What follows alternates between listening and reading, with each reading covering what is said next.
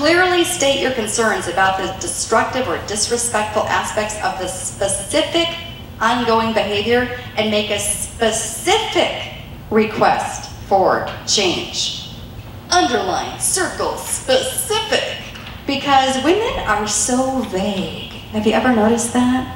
Now, amongst ourselves, woman to woman, that will work probably okay because we read between the lines. We understand the hints. We kind of get it. But a man, unless you spell it out, doesn't really know what you're talking about.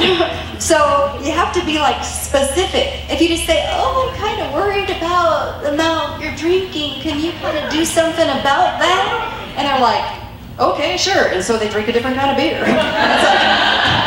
I made some changes. Like, no, you gotta be specific. Like, specific. What are you talking about? What are you asking for? You gotta be specific, right? So, be specific. Jesus makes it clear in Matthew 18, verse 15, that if a person is sinning against you, the first step is pointing out the offense to the person who has caused harm.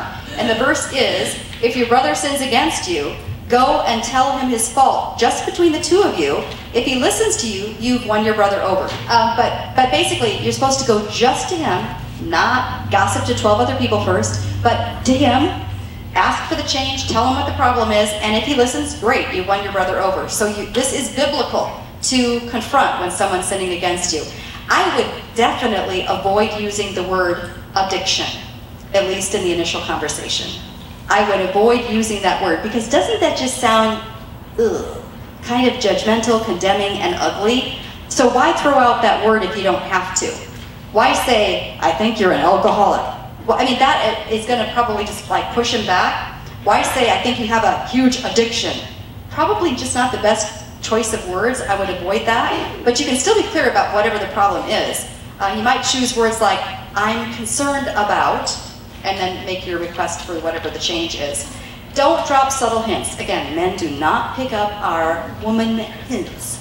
But don't give a 20-minute lecture either, because his eyes will glaze over and he'll be thinking about ESPN or something while you're just going, blah, blah, blah, and all he hears is blah, blah, blah, blah, blah, right? Be clear and be brief and to the point. Since most men need time to process their thoughts and feelings, make sure you give your husband some time to think about your request. Men need time to think about these things. So don't get into a big back and forth argument about it. You just say, well, I'll give you some examples here in a second, but don't like press him to say, right, are you going to do it right now? Are you going to make this change? Are you going to do it? Are you going to do it? And he's like going to start getting really defensive. But if you can kind of give him some time to think about it, going to probably 10 to 1 work much more effectively. So let me give you an example. So let's say it has to do with drinking. So you might say, babe, I know you love me and the kids and you would never do anything to hurt me intentionally. See how that's a good start? That's a super good start, by the way, to say, I know you love me and the kids, or whatever, if you're married, if you have kids, and I know you would never do anything to hurt me intentionally.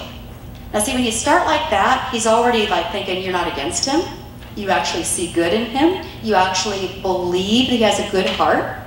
Much more effective start to any conversation. And then you say, but I've noticed that you're getting drunk more and more often and it's changing your behavior. I'm concerned you're using alcohol in a really unhealthy way. So I'm asking you to please stop drinking entirely, at least here at home. I don't want you to respond right now. Just please think about what I said, pray about it, and let's talk about it again tomorrow. I don't want you to respond right now, just pray about it. He's going to feel like, okay, I don't have to respond right now. I don't have to get defensive and angry or anything because I don't even have to talk about it right now. And I can guarantee you, he will think about this. And it'll probably go much better if you give him until tomorrow to think about it, to pray about it, to process what you've been talking about, right? Let me give you another example. Let's say this one is about pornography, because that's such a common concern right now. Honey, I know you love me, and you would never do anything to hurt me. But I can see you've been looking at pornography. That really hurts my feelings. It makes me feel like I'm not enough for you. I'm asking you to completely stop looking at porn, completely. And if you need help breaking free of it, because this is so hard to break free of this thing, let's work on it together. I'm for you. We're going to brainstorm on this together. Would you just think about this and let's talk about it again tomorrow, but I really, really want to work with you on this because I know it can really get a hold of you. It gets a hold of so many men. but let's work on this thing together. Let's think about it, let's talk about it again tomorrow. That kind of approach is probably going to work a whole lot better.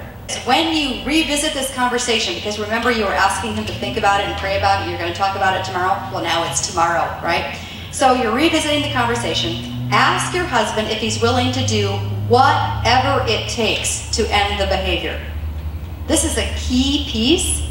Are you willing to do whatever it takes to stop this?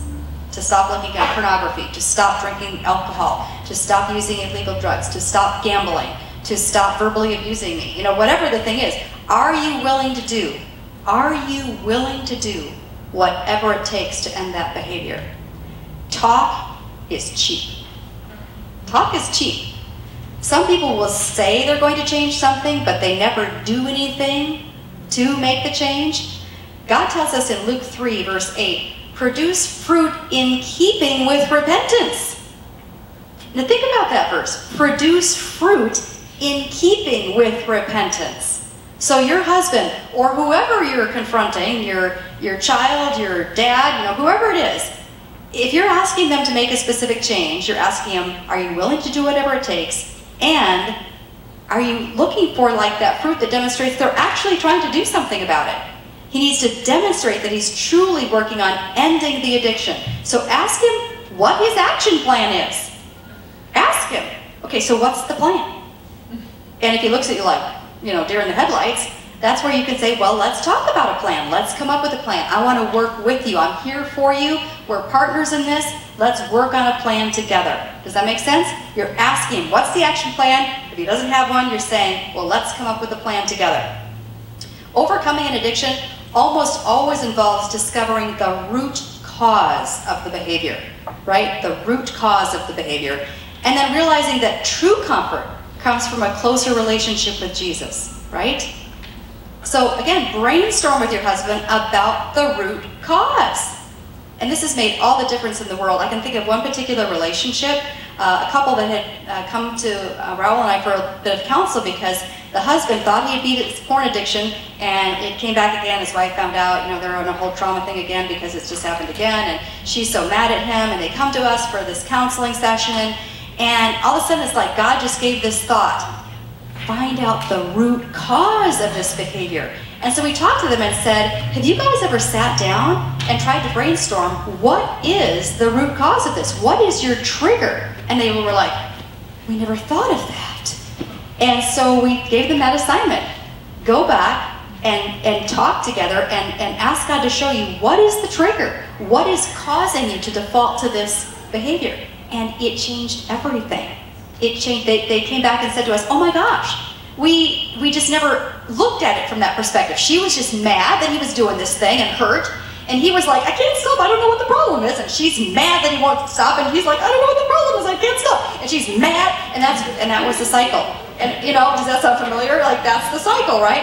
And they never stopped and tried to work together and say, okay, what's causing this? Let's brainstorm. What's the trigger? And for him, it turned out, oddly enough, he was lonely, kind of like a deep loneliness inside. And it took him a long time to get to that because men often aren't as in touch with their feelings. And so to even come up with that took a while. But he was working long hours. He wasn't really connecting with his wife because he was working these really long hours. And for him, he was self-soothing because he was kind of lonely inside. And once they figured that out and figured out some ways he could, you know, connect with her and everything, it solved that particular problem. I'm not saying that's the answer for everything, but they brainstormed, what is causing this thing? If your husband will not admit his destructive behavior or doesn't show any efforts to overcome the addiction, that's when you bring the issue before a third party. And this is designed to put pressure on him. Loving pressure. It's called tough love, you know, putting pressure on him. The third party could be a pastor, it could be a counselor, it could be a mentor couple, it could be his parents, it could be his extended family, a full intervention, it could be any of those things. If your husband still won't stop the behavior, I mean, you've done everything, right? You've spoken to him kindly, you've let him know you're for him, you've confronted him, you've asked for the specific change. He wasn't listening, he's still doing it. He doesn't seem to be making any steps to change. You've brought in more people. He refused to even meet with those people. I mean, you've just done everything you can, right? If he won't listen, have a more serious talk. This time, clearly define what your boundaries are and the consequences you will be forced to enforce if he continues. Because what other choice do you have? It's time for consequences. And this is the last part of Jesus' instructions in that Matthew 18 section of scripture. And that last verse, verse 17 says, if he still won't listen, treat him as you would a pagan or a tax collector. And again, back in the day that this was written, the Jewish people shunned pagans and tax collectors. They didn't eat with them. They separated themselves from them.